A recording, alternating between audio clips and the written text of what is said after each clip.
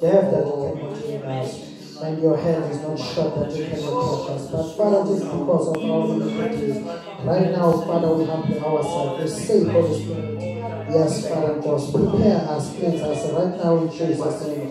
We thank you, Lord. We thank you, mighty God. We thank you, Jehovah Jireh, Jehovah. Oh, yes, Lord. Your worthy, Father, to be praised. Father, ngosinika phakeme phakama Nkosi. Mana njalo Nkosi ungajika ujike endleleni. We bless you, mighty God. We touch you, Lord, in Jesus. Oh, yes, Lord. Oh, bless you, Lord. Jesus. Yes, Jesus. Thank you. Amen.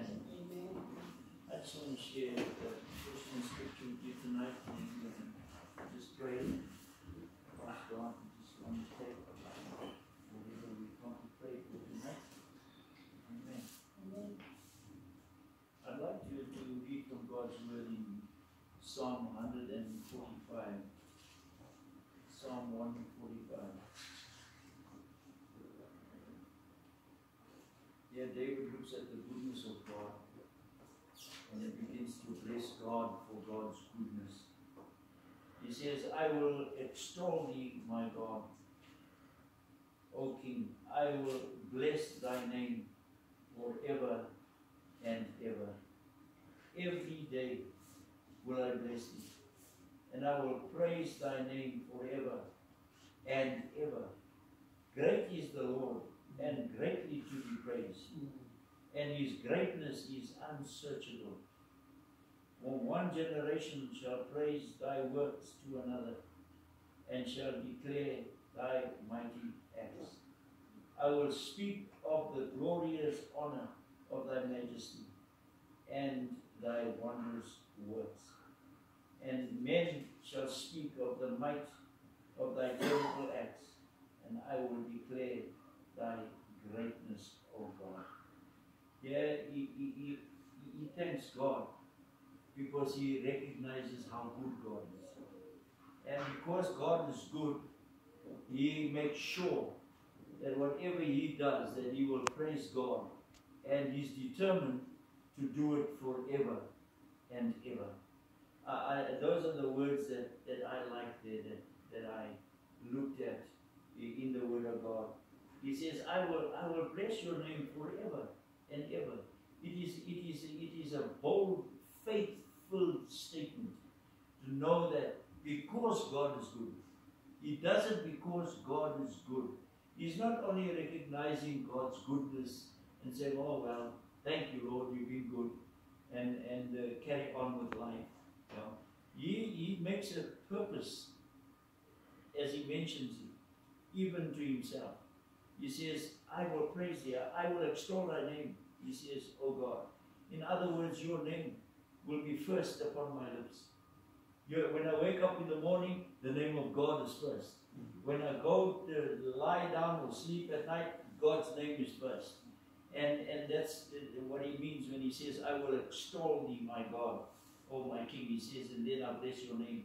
And in verse 2 he says, every day will I bless thee. He got the priority right. You know, he set priorities there. Every day I will bless the Lord. I will bless the Lord. Now he's not saying every day I will pray. He's saying every day I will bless thee, and I will praise thy name forever and forever. So it means he's going to be constantly in a total mood of worship. He's making worship a lifestyle. When he gets up in the morning, he worships God, he praises God. He says, I will praise you, I will worship you. Every day, every day. So, I mean, this is an absolute commitment to the Lord. That's what when I looked at that, I thought, wow, that is what I call commitment. That it's not forgetting. Yeah. It's not just telling God something and forgetting. Yeah. He says, every day I will bless the Lord and I will praise God. And he says, in verse 3, he says, great is the Lord and he is greatly to be praised. In other words, he's saying, God, you are so great that is great. You are greatly to be praised. You are so great that I can't stop praising you. I'm going to do it from the depths of my heart because of your greatness. He recognizes the greatness of God. He sees this colossal frame of God in his life, and I can't miss this. I've got to stay under this canopy. I've got to, there's a chorus that say, I'm going to stay right under the blood. Yes. Yeah, I'm going to stay. I'm going to make my haven there. My residence will be under the blood, because the devil can then do me no harm. Yes. Yeah, He says, one generation will praise thy works to another, and shall declare thy mighty acts. So he's not only looking at himself, he's looking at his generation. He's looking at those that come behind. Those right down, perhaps the Bible always talks about to the fourth generation. And he sees that, and he realizes one thing, forever and ever means that even when I'm dead, the praises will go on. The praises will go on. So what does he mean by that? He means that if he praises God, he says the praises will be learned of by the generations that follow. That your generation will praise God, your generation will praise God, simply because you started praising God. They will recognize the great commitment that he made. And David looks at that and he says that if he can make such a great commitment to God that I do it every day, he says, I'm sure the generations will catch on. And then the praises will go from one generation to another. Yes.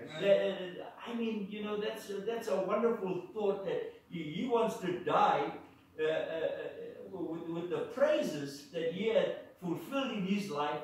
As he dies, he wants to see it go on and go on and go on from one generation to another generation. He says, one generation will praise thee for thy works, and another will declare thy mighty acts.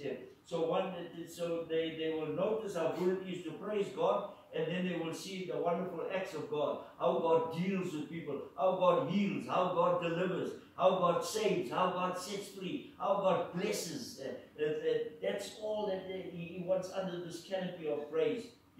He says, I will speak of the glorious honor of God's majesty. And he says, they shall abundantly utter the memory of thy great goodness, and shall sing of thy righteousness. You see, so he says the memory of praising God will always be there. Will always be there. In other words, the generations will remember how David used to praise God, how David used to glorify God. And they will catch on, wow, this is wonderful. This is a real blessing, This is a real blessing.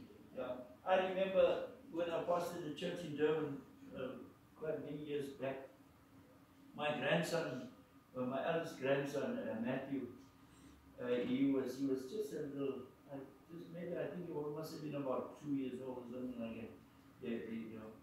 And I was busy ministering at that particular time, and he was sitting down in the bench here with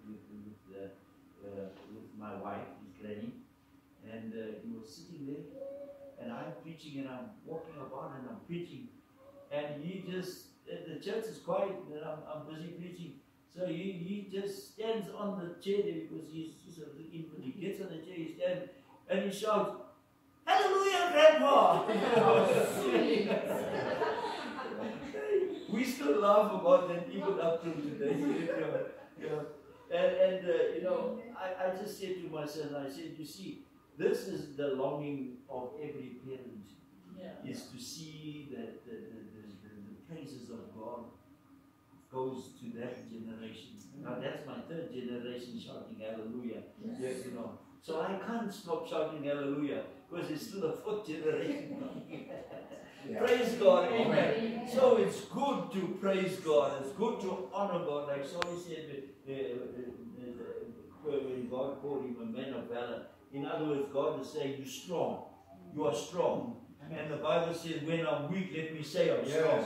Don't say that I'm weak, Like I always say, if you're wishing for coffee, don't say I'm dying for a cup of coffee. Say I'm living for a cup of coffee. Amen. Praise God. Amen. All right. Can we just get together to pray?